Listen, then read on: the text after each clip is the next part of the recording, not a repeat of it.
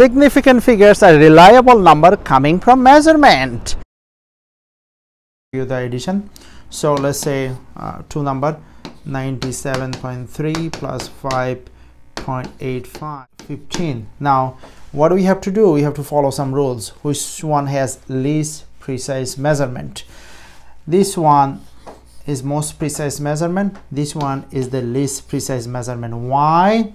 Because this is 10th, however this is 100th, this is 100th, this is only 10 and this is 100th. So this is most precise and this is least precise. So when we add, we must go by the least precise one. What does that mean? That means we have to make sure we understand our target. Target is 1 because least precise one has 10th place. So this is 10th place. So target is 1. So we're gonna write 103.1. No, that would be wrong. Why that would be wrong is because this 5. This is 5. If it is bigger than 4, if it is 5 or more, then you have to add 1 to the target. So 103.2. All right, second one, you should try your own. 156. All right, now let's see which one is most precise and which one is least precise. This one is the least precise. That means this is 10th place, so this is 10th place. So this is our target. So since this is bigger than 5, we should add 1 to our target. So 3.6. All right. Number 3, this you should try. 1.26 plus 102.3, which is 103.56. Now which one is least precise?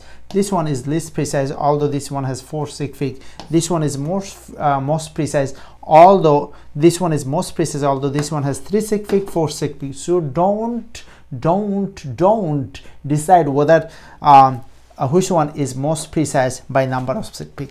Nothing to do with number of sig fig. This one has more sig fig, but this one is least precise. This one is has least sig fig, but this one is most precise. Okay, so in our final answer we have to have the least precise one. Target is 3, so this should be our target. We should add 1 to our target, so 103.60.99. Let's see which one is most precise. This one is most precise and this one is the least precise. All right, so then we have to go to the 100. This is our target. Since this one is less than 5, we not going to add anything to this 9, so 3.99. So take a look everything at the same time. So this is what we have done. Subscribe to Bari Science Lab to fall in love with math and science, especially programming.